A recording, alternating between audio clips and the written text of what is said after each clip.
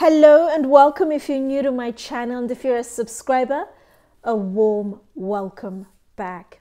Staying at Ellerman House in Cape Town, South Africa is like staying with an incredibly wealthy relative, and they've given you free reign of their property. It's massive. It has the friendliest, most engaging staff who will indulge your every whim. It's exquisitely decorated and it's in a breathtaking location. That's Ellerman House to a T. This video is part of my Tembea Afrika series, where I showcase some of the best luxury properties in Africa. I'm Anesu Sagonda, and I produce educational luxury content for anyone after the finer things. Whether you're young and starting out in life and wanting to reap the benefits of buying quality from the get-go, or you're into luxury but you want to focus more on quality under the radar brands, or you're new to money and wanting to learn how to navigate the terrain, then my content is geared towards you.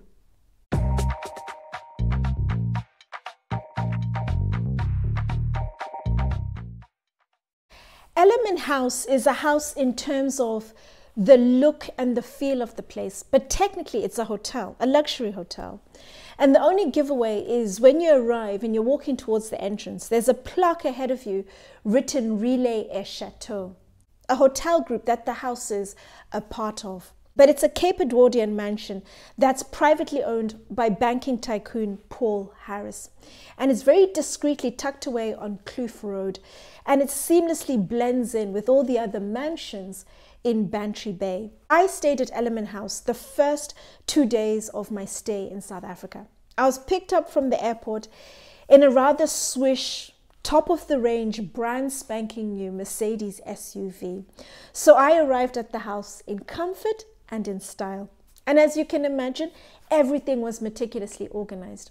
When we arrived, management were at the entrance, warmly welcomed, ushered us in downstairs for drinks and to fill out our last-minute paperwork. And then we're shown to our room, but en route, a mini tour of the house. Ellerman House is legendary for its art collection.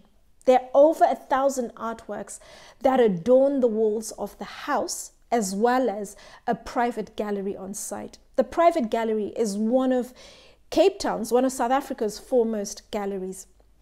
Pieces are all originals, and they chart South Africa's social and political history from the 20th century through to present day. En route, you also pass a 24-hour pantry, and it has every sweet and baked good you could ever think of, imagine, or even crave. Constantly stocked up all day long, you can come and go as many times as you please, day or night. The only limiting factor, of course, is your stomach's capacity. I was staying in room number 9, a deluxe house room. Very comfortably, stylishly decorated like the rest of the house, and with all the amenities I would expect from a room in a hotel at that level.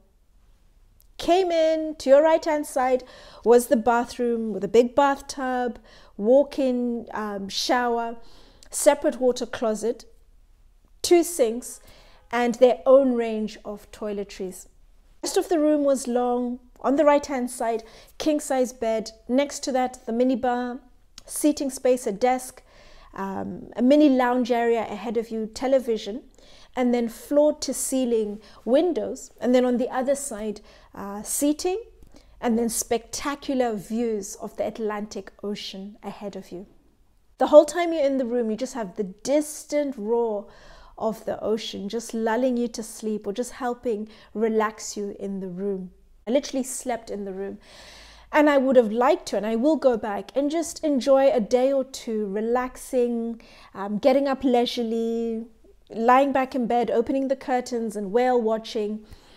Whale watching season in South Africa is from June through to about December.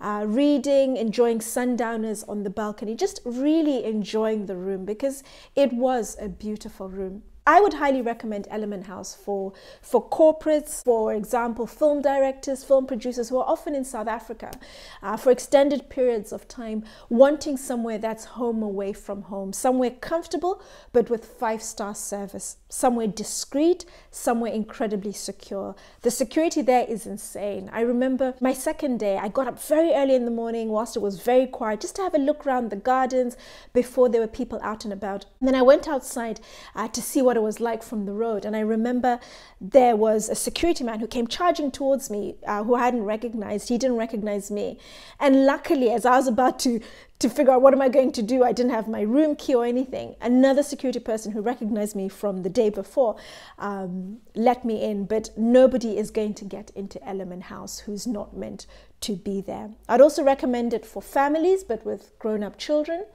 and also couples just wanting somewhere comfortable, incredibly stylish, but not over the top. And of course, 5-star service, which Ellerman House delivers faultlessly. There are a number of facilities available to guests at Ellerman House. There's an in-house restaurant with 2 rooms. Ellerman House as a whole has 13 rooms and suites. So even if it's running at full capacity, you will never have a situation where there are too many guests and they can't accommodate you. There is the 2 rooms of the restaurant, space on the veranda, and all around the grounds. You take a seat wherever you'd like to sit, and staff will come to you and serve food from there. I had 2 breakfasts. Both days I had breakfast that I was there, the 2 days that I was there. And then one of the days I had dinner in the evening. Food is very much local, it's seasonal, and where possible, organic.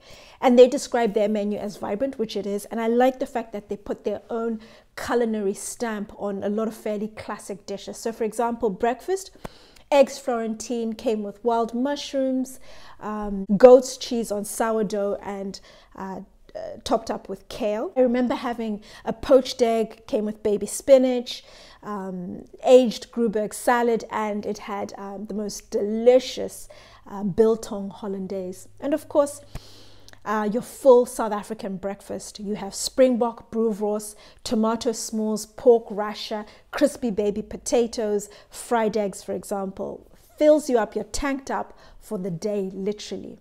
In the evenings, more of a fine dining menu. But what I really liked is, apart from the food being incredibly delicious, was the fact that the chefs are coming from excellent pedigree. They are trained by Relais Chateau Michelin-starred chefs, but the portions were very good sizes.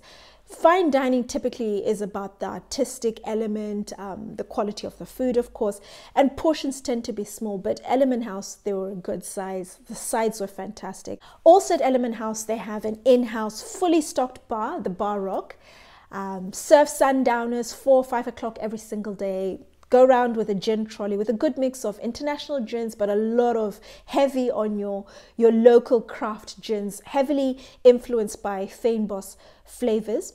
Can have them anywhere in the grounds, just outside the bar. You can invite friends, but external people typically can't come into Ellerman House without the express permission of management. So it's nice because it's discreet, it's just the other guests, and it's a very relaxed environment. And then they also have an excellent spa, gym downstairs overlooking the Atlantic Ocean. And then the other piece de resistance for Ellerman House is a wine cellar. With over 7,500 wines, anything worth drinking, knowing, trying is stocked in their wine cellar. It very confidently showcases South Africa's 350-year-old heritage of winemaking. I remember the first day attending a wine tasting event hosted by the sommelier Lovejoy, and it was a great way to break the ice with the other guests, because whenever you saw them, there was that camaraderie that you had going from the wine tasting. And you got to interact with other guests, but it was never anything contrived, but just very natural and relaxed. Ellerman House is ideally located for touring the Cape Peninsula. It's what Cape Town is about. It's sun, the sea, the scenery. You start at the top at Bantry Bay and drive down along the coast to Hout Bay, to Chapman's Peak, before coming inland to Table Mountain National Park. As you drive along the coast, you have the spectacular views of the sea, the dramatic land formations, and of course, the vegetation. The national park is very much about the wildlife and also the Cape Floral Kingdom, which is a major tourist attraction in its own right. Wildlife, you're going to see mountain zebras, ostrich, baboons, eland, bontebok, hundreds of species of birds. And then the Cape Floral Kingdom is made up of over 9,000 species of plants. 80% of those plants are fynbos. Fynbos literally translated means fine bush in Dutch, but it's a very distinctive type of vegetation made of your small heather-like trees and also your shrubs. 69% of the species you will find are endemic to that region. And it's the smallest of the 6 floral kingdoms in the world, but it's the richest and the most diverse. And in turn, it is a UNESCO protected World Heritage Site. If you're going specifically for the floral kingdom, then I would highly recommend camping in the national park, so you get to spend more time and see a lot more, and also getting a tour guide focused who's specialized in fynbos. That way you really get to learn a lot about fynbos. Also in the national park, at the bottom of the peninsula, you have the Cape of Good Hope, and then you also have Cape Point. Both are the southwesternmost points in Africa. Cape Point, you have a funicular, so if you have problems walking up, you can get the funicular to the top of the lighthouse, or you can walk up in about 30 minutes, and you get the most spectacular views of the sea and dramatic land formations all around Cape Point. At Cape Point, you come back up, you can go through Simon's Town, stop over for late lunch, and then go over to Boulders Beach and see the cute African penguins, which is a must. You have to tick that box. They're absolutely cute. And then, of course, come back to Ellerman once you're done. You can do a full day's tour of the Cape Peninsula, start about 8:30 in the morning, 9 o'clock, and you can finish about 3, 4 o'clock, depending on how fast you're going. And you can come back to Ellerman House in time for sundowners at Bar Rock. Ellerman House is also a great spot to see Kirstenbosch Botanical Gardens. It's one of the greatest gardens in the world, and it's located on the eastern slopes of Table Mountain. It's an expansive space made up of various gardens. So for example, you have a fragrance garden, a medicinal garden, you have a water-wise garden. Water-wise is plants that use very little water. You also have, for example, a bronze and stone sculpture garden with sculptures that have been sculpted by Dylan Lewis, one of South Africa's most critically acclaimed artists. You also have a protea garden, for example. Also within Kirstenbosch Botanical Gardens, you have a canopy walkway. It's known as the boomslang. It's shaped like the tree snake, and it gives you some of the most spectacular views of the garden as well as the Cape Flats. You also have in the Botanical Gardens an expanse of greenery where they host summer concerts, open air theatres, open air cinema on Wednesdays. They host a number of events. They've also got an amphitheatre there. And I would highly recommend taking a picnic and enjoying the gardens. They're serene, they're beautiful, and there's an abundance of plants there, all indigenous to South Africa. They only grow plants indigenous to South Africa.